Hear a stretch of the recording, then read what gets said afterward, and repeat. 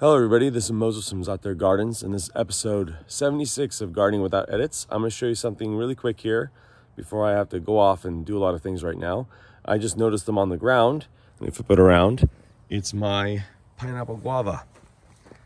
So you can see one right there and another one right over there. So there's probably more. There might be some in here as well in the rosemary, but they're starting to ripen. So you don't pick the Feijoa, pineapple guava. You don't pick them from the tree.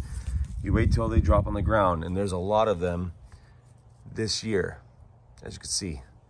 So I love this plant. I have 3 of them. Another one right here that I'm training as a bush, and there's another one I'm training as a tree, an upright tree in the backyard. This one I splayed out to make it nice and pretty for the front yard. Happy gardening, everybody.